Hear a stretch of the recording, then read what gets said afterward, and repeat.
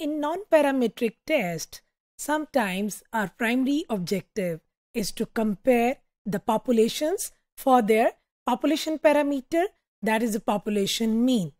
But there are certain parametric tests where we need to test that whether the variances of the samples or of the populations are they identical or they are different from each other. One of the tests of this type is the independent sample t-test.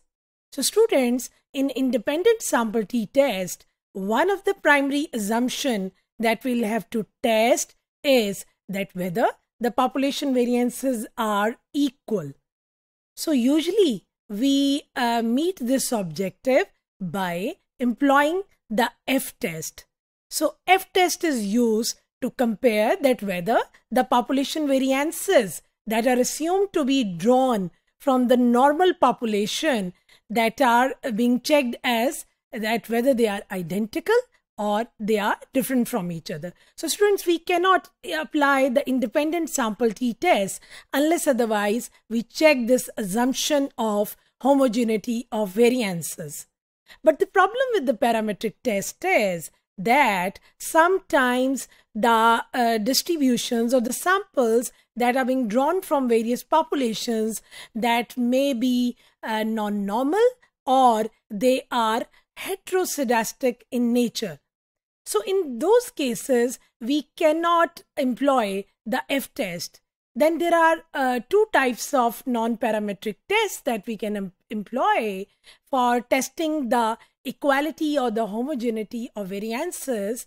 One of them is known as the scared rank test.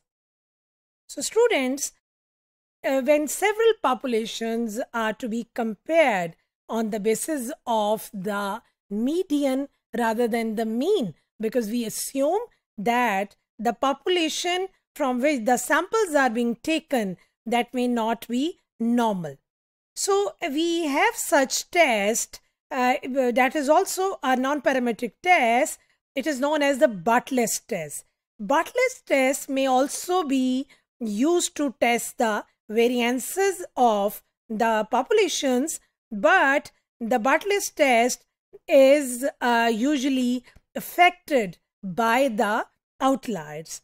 Basically this test is good enough in testing the equality of the variances, but we usually would be looking for the alternate of that test when we assume that our sample data might have a certain kind of outliers.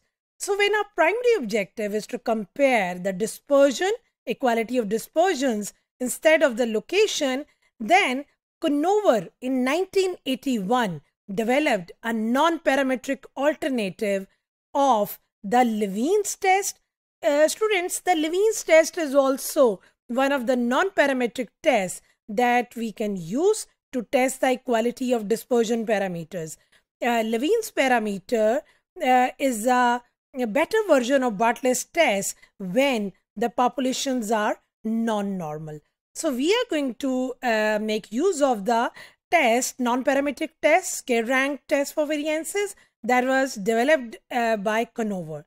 So in order to test our H0, that our variance, which is being defined as expected value of x minus mu x whole square, that whether it is equal to the variance of y, that is being defined as expected value of yj minus mu y whole square, where the sum of square of deviations are to be calculated from two independent samples.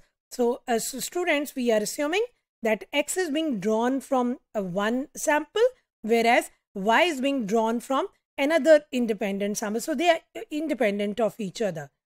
Further, we assign ranks, and then finally we calculate the sum of the ranks for the xi minus mu x whole square, and that will be used as our test statistics. Students, जब हमारे पास दोनों samples होंगे तो हम इनको combinedly rank assign करेंगे, यानी assuming that both of the samples are get together, and then we'll be assigning them the ranks.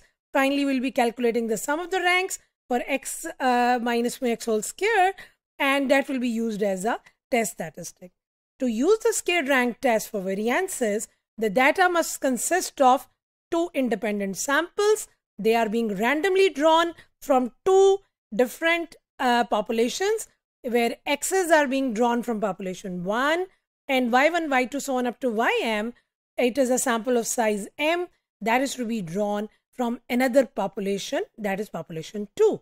So students, उसके बाद हम convert करेंगे xi और yj को to its absolute deviation, where ui is xi minus mu1 modulus, where mu1 is the mean of the first population, and vj is being calculated as the deviation that is being taken of yj from mu2, where mu2 is the mean of the second population.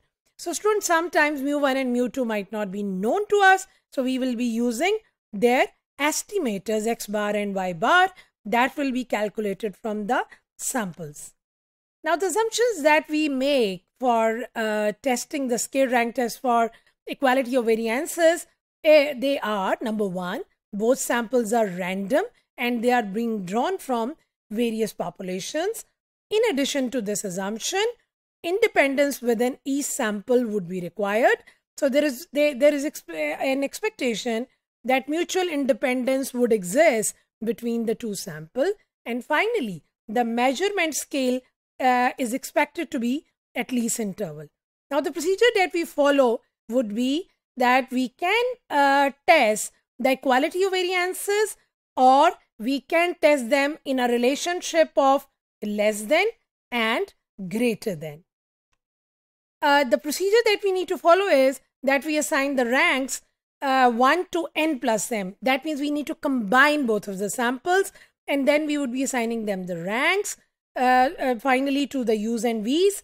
So if several values of u and or v are tying with each other, then we'll be assigning average of the ranks to the tied observations. Further, we let RUI and RVJ, they denote the ranks and average ranks that are being calculated by assigning ranks, combined ranks to u's and v's. And finally, students, we will be calculating the u's and v's that are being ranked.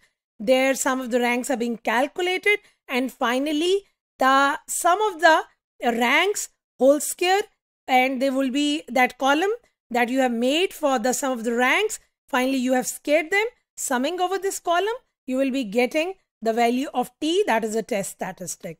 Finally, if we have ties that will be present in both of the samples, then we need to calculate T1, and T1 will be calculated on the basis of T minus nr bar square divided by the standard error, where r bar square is being shown. That will be calculated on the basis of the sum of the squared of the ranks divided by capital N, that means size of the entire population. So capital N is the sum of the two sample sizes, where r bar square represent the average of the squared rank of the combined samples, and summation ri4 represent the sum of the ranks raised to the fourth power, which will be calculated by raising the fourth power to sum of the ranks.